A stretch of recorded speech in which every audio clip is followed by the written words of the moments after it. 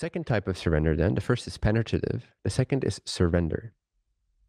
You could also roughly say devotion, but that's more quality that one can cultivate all the time. But the act of then meditating would be the act of surrendering. This style of meditation, surrender, can be done using inquiry as well, which I'll explain a little bit, or faith and devotion.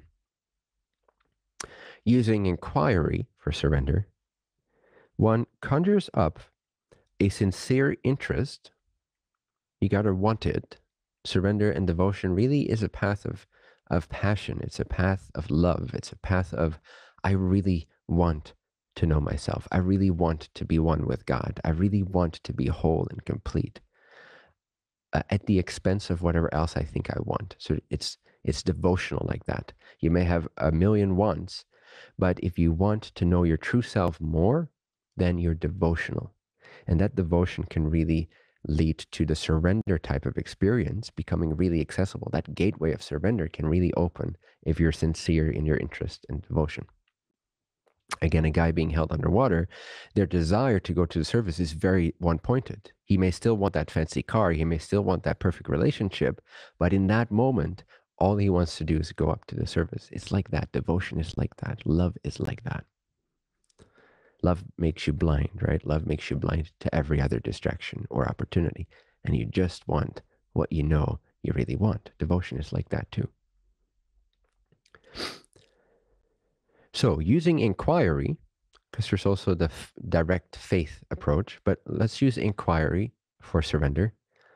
One conjures up, one gathers a sincere interest in seeing one's own layers of inauthentic or untrue assumptions about self, about me, about life,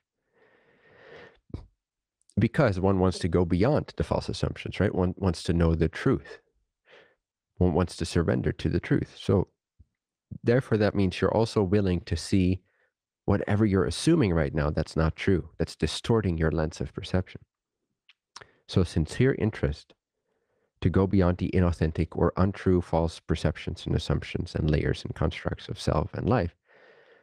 And that once you are then aware of such layers or constructs or sensations of like, I'm just in this tiny little, dirty little pool of thought and judgment and it doesn't feel true. I know it's not the real reality. It's not the true nature of things. It's not that love and that freedom and that joy and that wholeness.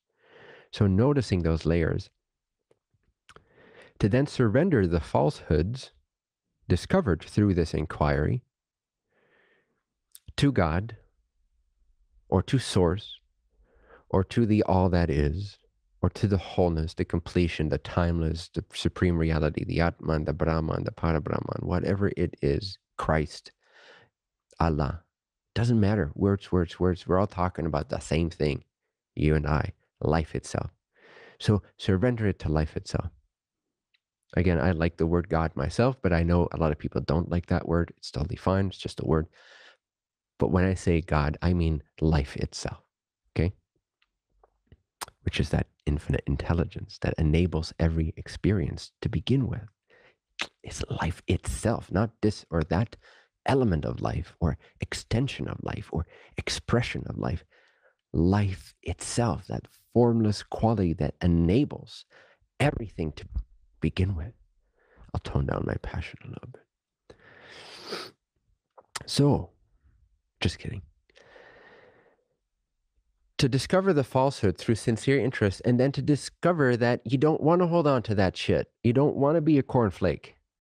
You want to be whole. And so then it's like, God, please just have me.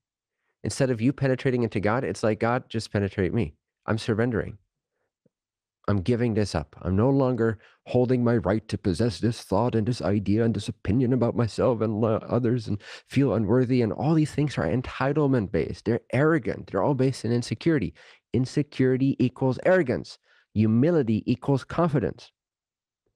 Arrogance is not the same as confidence. Confidence is never arrogant.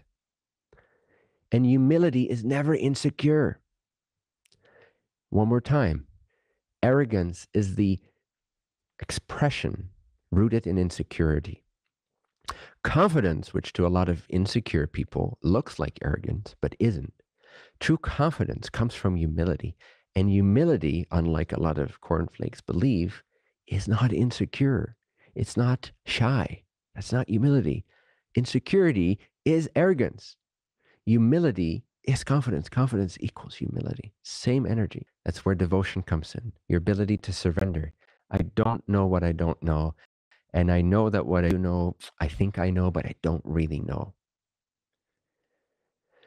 So, becoming aware of these little patches of sensation within my mind and consciousness, these little falsehoods, these little stinky ponds of self generated thoughts and arrogance and insecurity, I'm going to release that now. I'm going to surrender that back to life. That is the surrender type of meditation.